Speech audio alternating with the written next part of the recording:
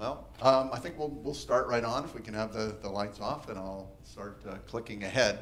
For most folks, when you hear about the topic of climate change, I'm sure you know it's controversial, and you're probably expecting maybe I'll either be taking this stand or this stand here.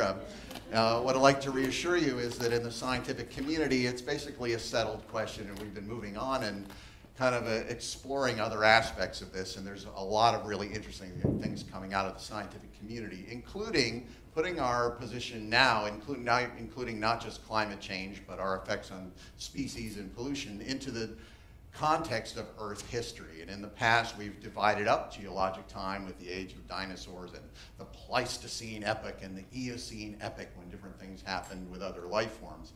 Now it's taken basically as a technical geologic phase of Earth history. It's the age of humans. It's being called the Anthropocene epoch, which we are in now, where we have become a geological force of nature.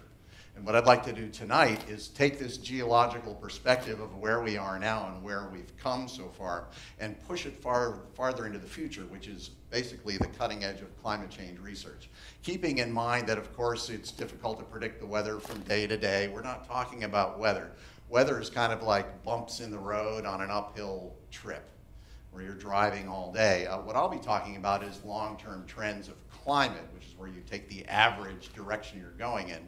In this case, it'd be the upward journey, and clearly we're on an upward trend. But what we tend to do is live in our short-term lifestyles where we think, to the end of the workday is a long time, is forever or something. And most computer models are only looking ahead to the end of this century of how warm will it get. But for somebody with a geoscience background or thinking about Anthropocene epochs and things like that, a natural question is, what comes after 2100 AD? Is the world going to come to an end? How warm can it get?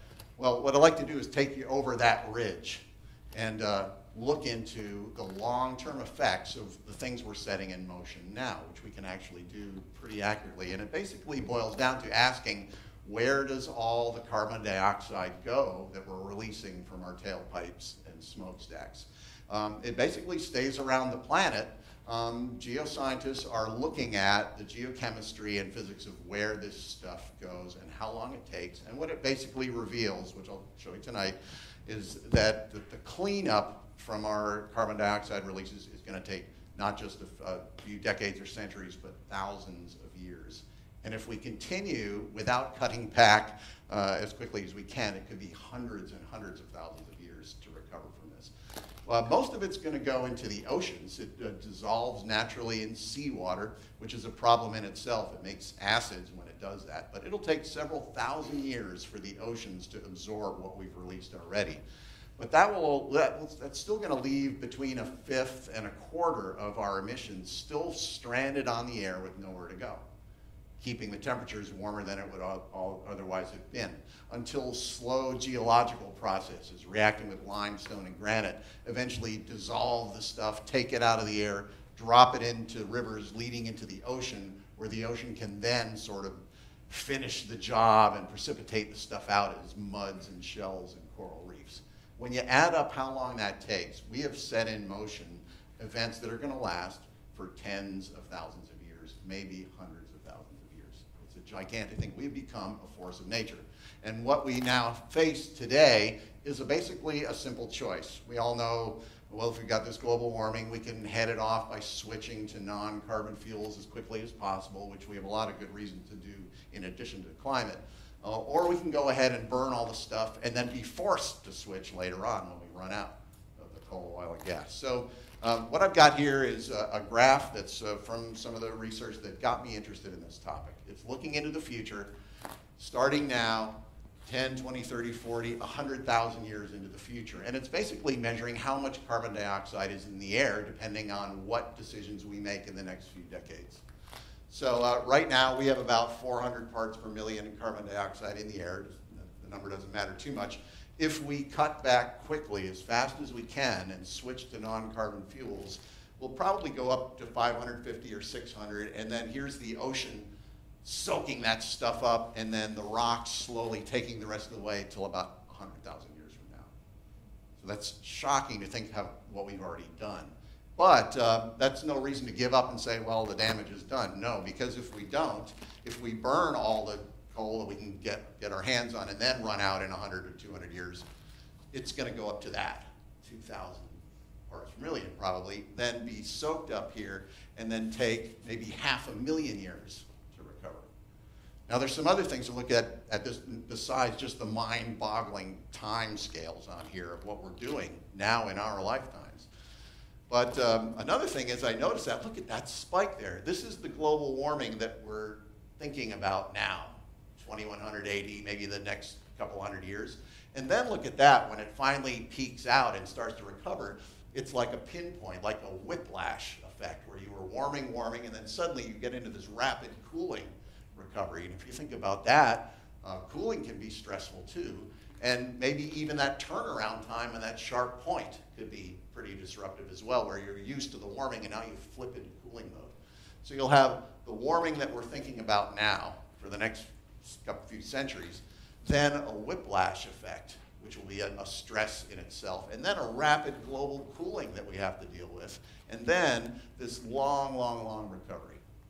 So pretty amazing to be living in a time of Earth history in the Anthropocene epoch this century when that choice is going to be made by us, basically. So what will that be like? How do we decide if we want to go ahead or not and burn all that coal? And, basically, we look to the past. Some of these things have happened before naturally. If we cut back as quickly as we can and do the moderate scenario, we'll probably end up by 2200 AD with something like a natural warm period before the last ice age. It got a couple of degrees warmer. Sea level came up several meters. Nothing that things couldn't really deal with. So this has happened before. If we switch to alternatives, we'll probably end up doing that. But if we go ahead and burn all the stuff, the changes will be off scale of anything that has happened for the last 55 million years on the Earth. And we did have a warming like that back then. Basically, all the ice in the world melted. Sea level was up about 70 meters higher than it is now. And you had forests at the poles. You had animals and plants running around and scampering through the forest from pole to pole, but there were no polar bears back then, for sure, or anything like ice. So it was a mixed bag, but the main point here is that there's more to the story than just the warming. The first phase of what we're setting in motion is actually relatively short term, this global warming where the ice sheets are retreating. Then it's going to cool off. And in the far future, the climate crisis is going to be the whiplash, and then global cooling, where ice sheets are advancing. These are all stressful changes, all of which we're setting in motion now. So things are going to have to adapt to rising sea levels and then to falling sea levels as well. And you can sort of predict a lot of these things, but although you can say this has happened in some form in the geologic past before, why should we worry? Well, the difference is this is a different geologic epoch. It's the age of humans. We are in the way. So even in that extreme case where animals, let's say, could move from pole to pole with no problem to find the temperatures they preferred, we are now in the way, and it makes those migrations difficult. So I suspect people will somehow manage to adapt to most of this. It's the other species that are in big trouble because we are in the picture now, which we weren't before.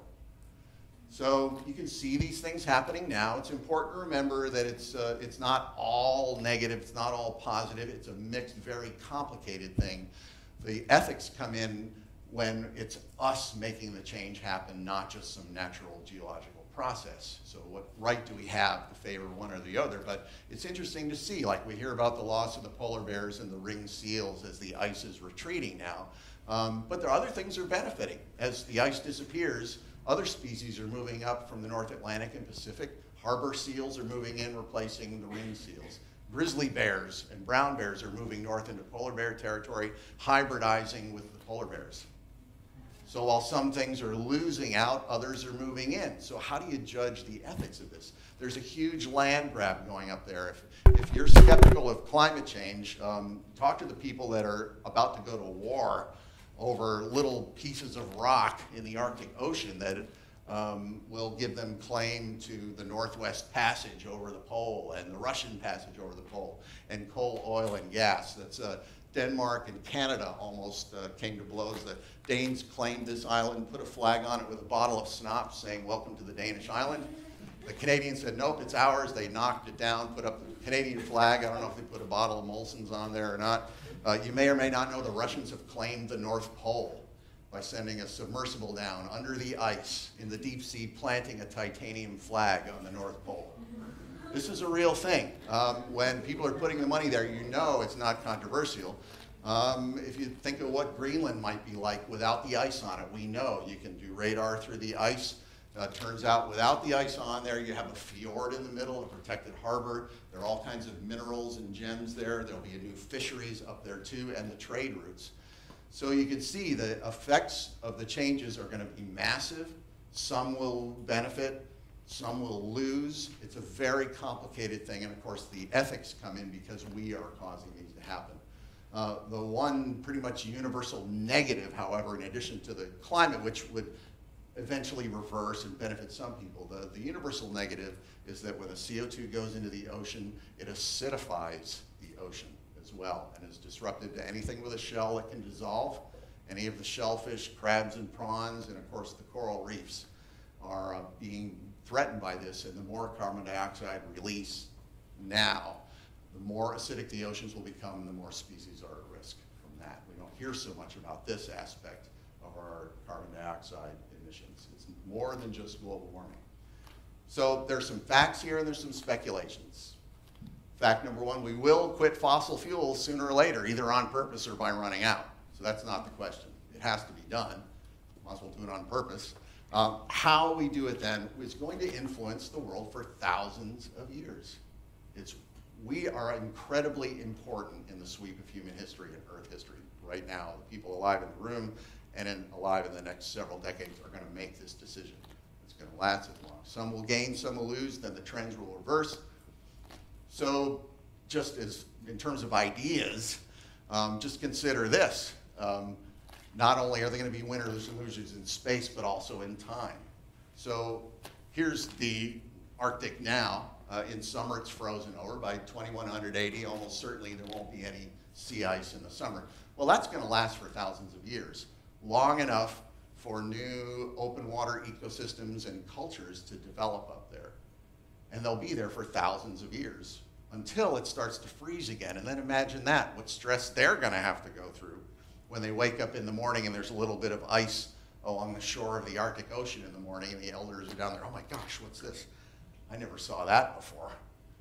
Just imagine if this continues, the whole ocean up there could freeze over. And then we'll lose all the fisheries, and how are we going to make a living? It's just the scale of the changes we're setting in motion is stunning. We're going to create ecosystems that are then going to be destroyed by the recovery. It's an amazing idea. Also, just things, because of the time scales involved, we're going to interfere with ice ages, which you could argue are also a major environmental problem when you bulldoze all of Canada and things like that. The natural cycles would normally have made the next ice age happen in about 50,000 years. Our carbon dioxide is going to be around long enough to stop that next ice age. It's amazing. There will be just enough left floating in the air to warm the temperature enough to prevent that. So you could say as a cynic, well, maybe that's a good side of something we've done. Unfortunately, the front end of that story is where the major crises are going to be. So how do we find a win-win situation for this to save the world, save the whales? Well, we should switch away as quickly as we can to alternative energy sources for many good reasons, even besides climate change. If you don't know about thorium power or green nukes, there's a lot of potential there. If it's as good as it's supposed to be, they can't melt down. You can't use them for weapons. The waste is relatively benign, and it can burn up nuclear waste left over from nuke programs, from weapons programs. There may be hope in things like that or other alternative sources. But kind of tongue-in-cheek, in the big picture then, one more good reason to switch is if we do switch away from fossil fuels, we'll leave them in the ground and we'll save the carbon in the ground, sequestered naturally without having to pay for it. And it's there in the far future when the ice ages finally do come around again, after the one we've stopped, another one's due in 130,000 years. Maybe the people then would not like to be bulldozed by an ice sheet and will have left the carbon in the ground. They can set fire to it if they decide they want to not have an ice age. You in Australia here, New South Wales, you've got a mountain that's been burning for 6,000 years in a coal seam. All you got, this is a coal fire in China. Just if you're low tech and 100,000 years ago and light a little fire, burn a few coal seams, and you stopped an ice age. So the good news is humankind will survive, at least as a species. Bad news is many other species may not because of these changes. We're in the way. The reality is we are going to decide that future by acting or by not acting. So you are incredibly important. You are a force of nature. What's in your mind will matter and will echo on down through the ages. The better informed you can be, the better the questions you can ask, and the better responses and choices of good ideas and solutions you can make. So welcome to your deep future.